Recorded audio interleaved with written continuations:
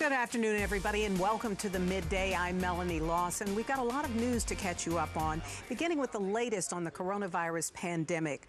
Mayor Sylvester Turner held a news conference on grocery stores and the food supply in our area. Along with several representatives from the grocery store chains, he emphasized there is no food shortage. He also asked shoppers not to make a run on supplies because there is plenty to go around, using his words. The mayor also said right now the grocery stores need more workers due to the demand, so he urged people who perhaps have been laid off from their jobs right now to apply for those jobs at the grocery stores. Well, Americans are beginning the week with some new rules designed to slow down the spread of the coronavirus. The CDC has issued new recommendations saying gatherings of 50 or more people should not take place for at least the next 8 weeks. Some states are ordering bars and restaurants to close. That has not happened here in Texas, at least not yet. And some good news to tell you about. Some 2,000 labs are coming online right now to increase the capacity to test people for the virus. And testing of a possible vaccine is also supposed to begin today. We'll get you updated on that later in the day. And some good news for school children. Governor Greg Abbott has announced today he is waiving the STAR test for the school year. That means kids will not have to take the STAR test this year. Most Texas schools, as you might know, are already closed because of COVID-19. And HISD's curbside pickup service for meals got underway today. The district set up food distribution locations at several schools across the city. That means parents can come by and pick up breakfast or lunch for their children.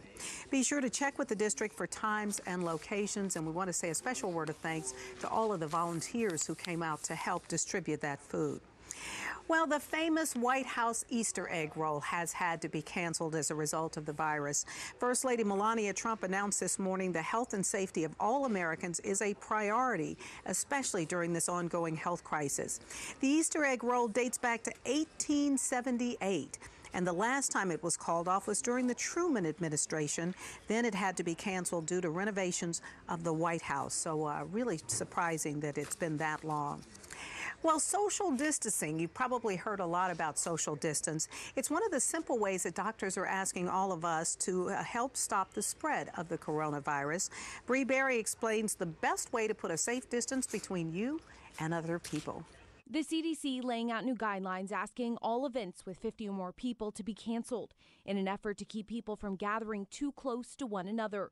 The goal of keeping our distance is to rapidly slow the chance of spreading infection. Here are a few myths about social distancing.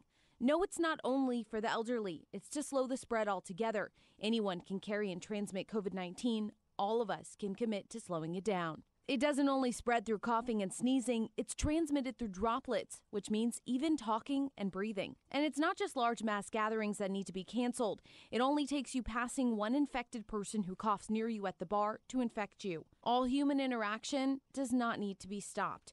The goal is to limit the close physical connection, not emotional. Of course, staying physically disconnected entirely is not possible. We all still need food and medication. Just be more aware of when and where you're choosing to be out. Again, remember 6 feet is the distance you want to be. Bree Berry there. And by the way, remember the former governor of California? He's also a big action star, Arnold Schwarzenegger. Well, he's got a message for everyone in this crisis. Stay at home. Public gatherings, restaurants, and all those gymnasiums out the window. We stay home. That whiskey, huh? Yeah, we used to call him the Terminator. Now he is the Germinator. Schwarzenegger says, listen to the experts and we'll all get through this together. And that's it for now. Of course, we'll have all your latest news coming up this afternoon on ABC 13 beginning at 3 o'clock. But we're here whenever you need us at abc13.com and your news app. Have a great day. We'll see you later on.